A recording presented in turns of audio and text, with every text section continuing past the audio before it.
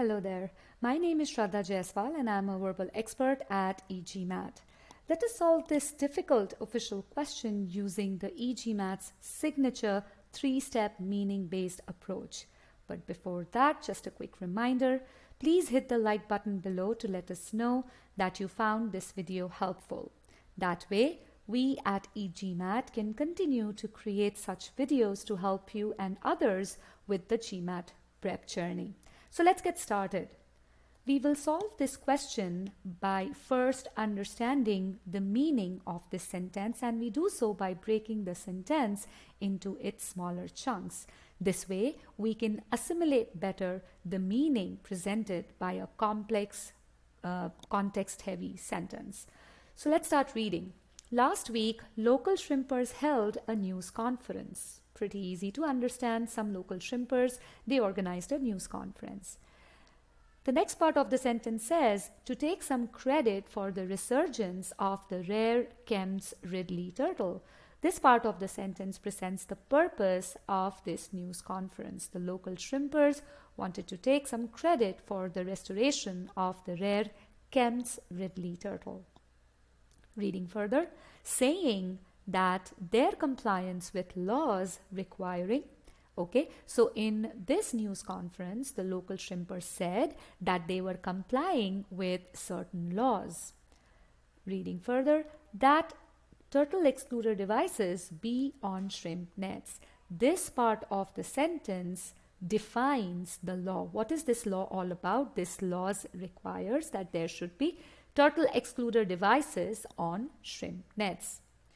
Reading the last bit, protect adult sea turtles. So the shrimpers said that their compliance with these laws protects adult sea turtles. So now let's sum it up all together. This sentence talks about some local shrimpers who organized a news conference last week.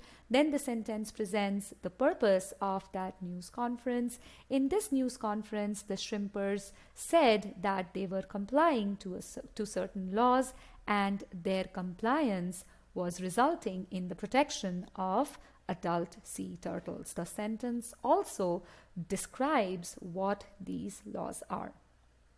So, overall, the way this sentence is written, the meaning is absolutely clear. Now that we are 100% sure of the logical intended meaning of the sentence, we will move on to step 2, which we call error analysis. In this step, we figure out the grammatical errors in the sentence. So, in the underlined portion of the sentence, we see the usage of the verb protect. And what is the subject of this verb? The subject of this verb is singular compliance. Now, we have the singular subject but the plural verb. So clearly, the subject and the verb do not agree in number with each other. This is the most blatant error that we can find out in any SC problem.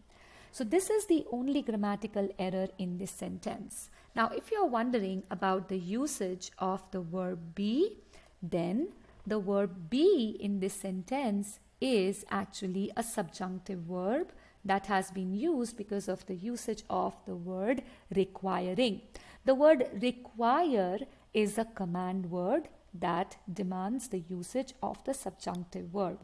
Although this word has not been used as a verb in this sentence, the very presence of the sentence brings in that tone of command, and hence we see the usage of the subjunctive verb be in this sentence. So as we discussed earlier, the subject-verb number agreement error is the only error in choice A, and hence it is an incorrect answer choice. So let's now move on to our third step, which is answer choice analysis, in which we will figure out which answer choice is the correct one. Well, choice A definitely is incorrect, as we have already discussed and found out the reason why. Choice B is the correct answer here. It says requiring turtle-excluder devices on shrimp nets. Yes, we do see a slight structural change in this part of the sentence, but this part describes the law. What is this law all about?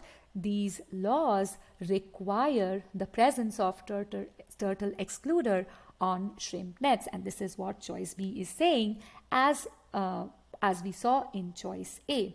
So even if with this structural change the meaning remains the same, and it is the logical meaning, and hence there is no problem here. Also we see the usage of the singular verb is protecting, which now matches the number of our singular subject compliance. So choice B is correct in all regards, and hence is the correct answer choice. Let's analyze choice C now. It says that require turtle-excluder devices on shrimp nets protect. Now that require turtle-excluder devices is also correct, because this modifier again is describing the laws. What are these laws? These laws require turtle-excluder devices on shrimp nets. No problem at all. The problem with choice C is again the usage of the plural verb protect for the singular subject compliance. Hence choice C is out. Choice D says to require turtle-excluder devices on shrimp nets are protecting. Now there are two errors in this sentence. The usage of the phrase to require is unidiomatic. Why it is unidiomatic? Because the purpose here is not to present the intent of the law. It is not the intent of the law to add turtle-excluder devices on shrimp nets. The laws says that there should be turtle-excluder devices on shrimp nets. The intent of the law is to save turtles, and that's why it says that it should have turtle-excluder devices. So requiring the net, requiring the device on the net is not the intent. The intent is to save the turtles. So usage of to require is absolutely incorrect over here. So we definitely have idiom error in this sentence, and once again we see the use of plural verb are protecting that has been used for our singular subject compliant, and hence we have subject verb number agreement error over here. So choice D is out. Choice E repeats the same idiom error with the usage of to require. That is incorrect. Rest everything is fine in this sentence. So choice E is also out. So as we found out earlier, choice B indeed is the correct answer. Now, apart from choice B, choice C is actually one of the most popular, or actually it is the most popular incorrect answer choice.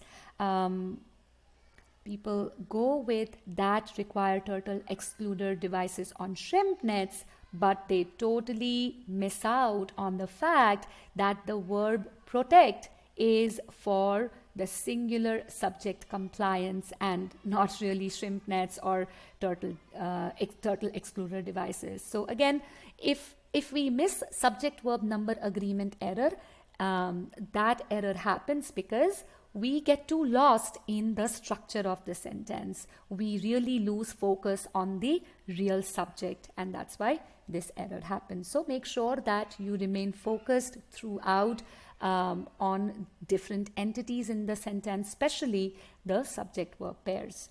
So I hope that now you're 100% confident why choice B is the correct answer. If you like this video, please click on the like button. Please leave your comments. What else do you want to see, or if you have any questions regarding this question, we would be glad to answer the same. And do subscribe to our channel to stay updated with whatever we do here. Thank you and happy learning.